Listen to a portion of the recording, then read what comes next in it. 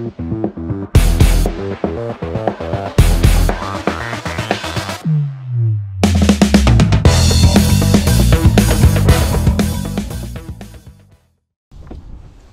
guys, we're going to do a quick rundown of the baits that I used on the Harris chain to finish tied for 40th. Missed the last check because I lost the tiebreaker. Still a little bitter about that, but it's okay. So I just wanted to go over the baits that I caught my fish on, explain a little bit how I was using them, and hopefully it'll help you guys catch a few fish if you're in similar situations. So my main baits going into this event were a Berkeley War Pig, and really any form of shad colors. The water had a lot of like milkiness and algae bloom to it, so I wanted something that was opaque and just had, you know, a bright white color to it. You can see this one's really beaten up pretty good. It's I was not throwing this in a normal lipless crankbait style. I was throwing it out, letting it hit the bottom, and then yo-yoing it back. It's a technique I like to do on the shell beds, and it's one that gives the fish a good opportunity to hit the bait when it is a little dirtier water, because it's not moving a whole lot. Yes, I'm stroking it, getting a good reaction strike out of it, or a good reaction out of the bait, but the fish, you know, have the chance when the bait's going up and coming back down. It really is not pulling the bait out of that strike zone quickly. I was pairing that up with a custom rod. It's an HM MB 873 by Mudhole, and MHX is the blank. You can get it through Mudhole. And I was throwing it with a Revo ALF high-speed reel, just because I wanted something to pick up the line. When you are ripping that bait off the bottom, you want something that can pick up the line quickly so that you can set the hook. This was definitely one of my go-to baits, specifically on the shell beds. Also on the shell beds, I was throwing the Berkeley Dredger 14.5. This bait was running the perfect depth because most of the shell bars are in roughly 10 to 12 foot, so I was getting this down to the bottom, and I was not really digging through the bottom immensely. It was kind of running that perfect depth. If you picked a crankbait that ran too deep, you would really stir up that bottom and get a lot of that silt that was down there from all the dying off weed. I was throwing it on an MHX CB 907 blend rod. It's a really good crankbait rod, really good for chatterbaits as well. And then I was pairing it up with an MGX Abu Garcia Revo reel. Again, it was a high-speed reel. I just wanted something that I was able to get down there quick and then kind of pick up the line if I needed to after a fish strike, because a lot of them would hit it and they'd come straight at you or come up and jump at the surface immediately, so I just wanted to make sure I was keeping tension on them. The last thing that I was throwing out on the shell bars was a Berkeley wind-up worm. It's a kind of a speed worm style bait, only it's got a little boot tail on the back. I was throwing it out there and letting it go to the bottom, and then I was kind of just giving it small strokes, kind of popping it along the bottom. And that's really what I got most of my bites on in practice. I did not catch many fish on it in the tournament, but it's a really good bait for covering water, and it's a really good bait for throwing if you're around weeds as well. And some of the shell bars had some weeds scattered around it, so it was a good bait to kind of be able to work cleanly through that into the shell bar and then back into the weeds.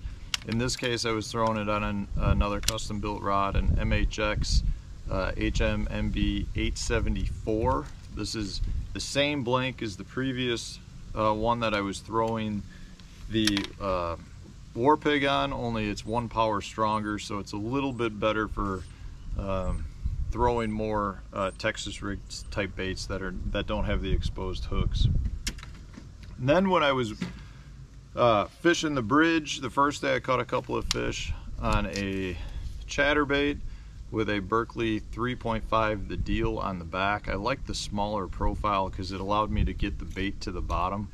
I started in practice with the 4.5 inch deal on the back, but it just wanted to rise the bait too much, and I wanted to keep that bait down, so I went with the smaller the deal. This just seemed to get good reaction strikes around the bridge. The bridge didn't pay off all that well. I got 2 nice fish on it, but I spent way too much time fishing that. To get my limit each day, I would move into the hay grass, and when I was in the hay grass, I kind of had a 1-2 punch. I was flipping a Berkley 5-inch General in either June bug or black with blue flake into any holes that I could find. There were a lot of spawning males that were up in those holes, or fry guarding males. It was an easy way to catch a limit, but most of those fish were 1.5 pounds or smaller. So it was something that I didn't really want to spend much time doing.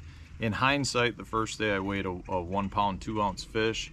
Had I gone to the hay grass, I probably could have culled it up for, you know, a couple ounces pretty quickly, which would have broken the tiebreaker and gotten me paid. But you don't know that, and I'm not fishing the opens for points. I'm fishing the opens to move up to the elites, and in that case, 1 or 2 ounces aren't gonna get me there. I needed to cull up by pounds, so I was fishing for what I thought were bigger fish.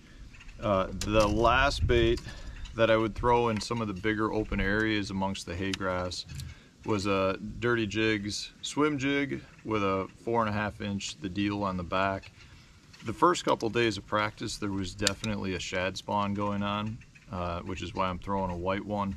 We did get cooler weather during the tournament, which killed the shad spawn deal, but I was still able to get bites on the white swim jig during the tournament. Again, I'm throwing that with a Abu Garcia Revo MGX high-speed reel, and this again was on the MHX MB 873 rod. This one I did have braided line, 40-pound X5 braided line on. That's just a matter of throwing around that heavier stuff and the watercolor being a little bit off. I usually like to throw my swim jigs on straight fluorocarbon, but being down in Florida around that heavy cover, I chose to go with the braid. Everything else that I went through here, I had on either 15-pound or 17-pound Berkley 100% fluorocarbon. I just feel like you do get more bites on fluorocarbon, and it doesn't, you know, in none of those instances did I feel like I needed to go with heavier line. You know, if you're fishing the shell bars, you're pretty much out in open water, and there's nothing to worry about in terms of breaking the fish off. But those were my baits. You know, overall it was a decent finish. Finishing 41st out of 223 boats is not bad. I would have liked to have gotten paid out of it, but the points are good enough where I still have an outside shot if I outperform in the last 2 tournaments of the year for the Southern Opens. So we'll see how those go. That's we've got Douglas Lake, I believe, in May, and then the last one is on Lake Norman in September. So I'm prepping now. I'm going to cut all these off. I'm going to tie on new stuff for Smith Lake. Sitting here looking out over the lake we just got at the house, so I need to get back to rigging. Thanks for watching, guys. If you enjoy the channel, please like it, subscribe if you have not already, and leave any comments if you've got anything to add to the video. Thanks for watching, guys.